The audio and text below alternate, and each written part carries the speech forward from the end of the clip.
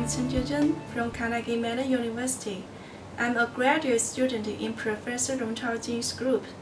In this video, I'm going to give an introduction to our perspective paper, which is about the transformation chemistry of gold nanoclusters. As we know, chemistry is about the reactions and the change of matters. The chemical reactions that happen at the molecular scale are quite precise, but the chemical reactions in the nanoscale are different, such as the nucleation and growth processes of nanoparticles. They are difficult to control and are far less precise than the organic reactions. In this perspective paper, we revealed that the precise chemical transformation can occur for nanoclusters. Nanoclusters are very small assemblies of atoms. They are usually in a size range from sub-nanometers to 2 nanometers and can include from tens to hundreds of atoms. They are usually protected by the surface ligands to prevent them from aggregation or decomposition. For example, for gold nanoclusters, they are usually protected by the silent ligands.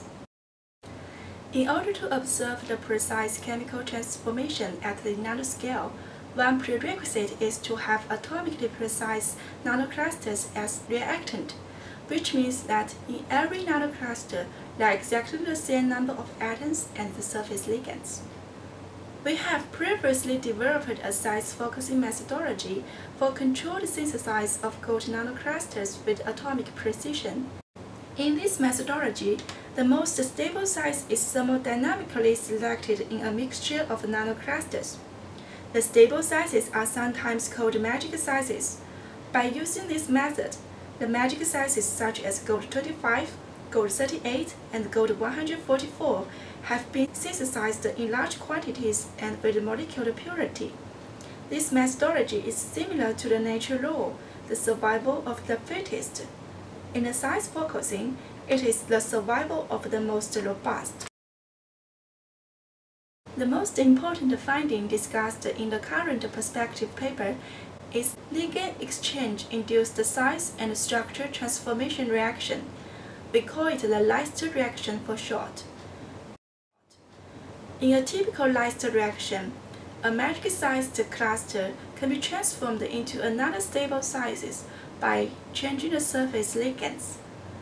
For example, we have transformed a nanoclusters with 38 gold atoms into a 36 gold atoms nanoclusters by changing the surface solid from a linear alkane solid into a bulky aromatic solid.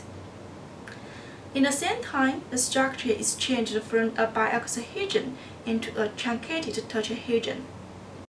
Due to the precise nature of the Leicester reaction, we can actually monitor the reaction and map out the reaction pathway. We found that the ostensibly simple transformation process from gold 38 to gold 36 is actually composed of 4 steps, including the ligand exchange, structure distortion, disproportionation, and the size conversion.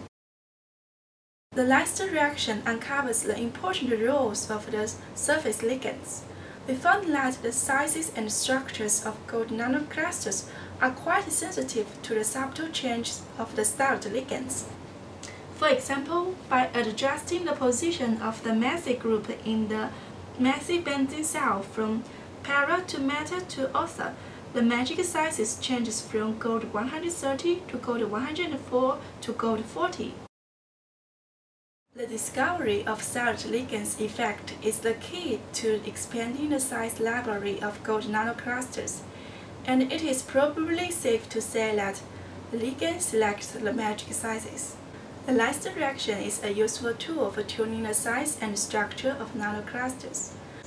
We have further transformed a gold 25 nanoclusters into gold 28 and a gold 144 nanoclusters into a gold 133.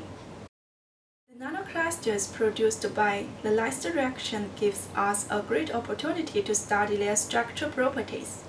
An interesting example is the gold 133 nanocluster, which is the largest gold nanostructure identified by X-ray crystallography so far.